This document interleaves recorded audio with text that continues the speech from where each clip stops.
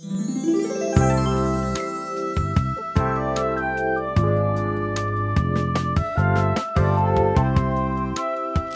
Dan, what's your favorite song from the 90s? Probably Iris by the Goo Goo Dolls.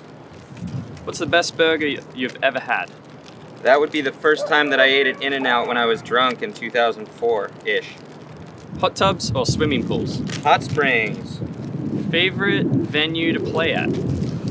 There's a spot in Denali National Park called The Spike. It's these two rail cars that have been fused together into a single bar.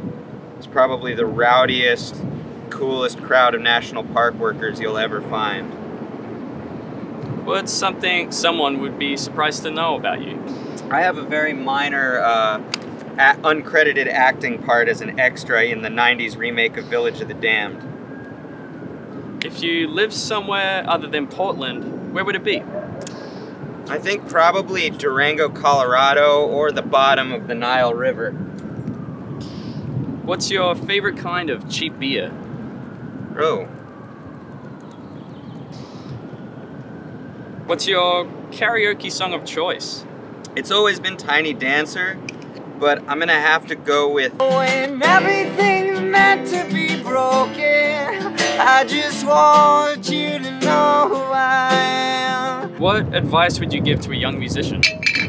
I would tell any young player to probably learn how to play the drums and learn how to play the piano early, because it gets much, much harder as you get older.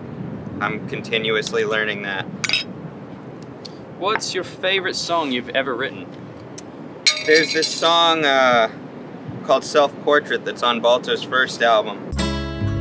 Seems that you believe that our love was. And I tend to write songs with tons and tons of chords, and they're really busy, and this is probably the simplest song that I ever wrote.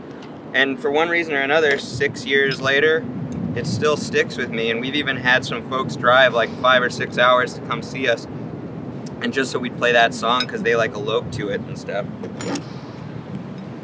What are you most excited about these days? Clearly this beautiful, beautiful sandwich I've constructed.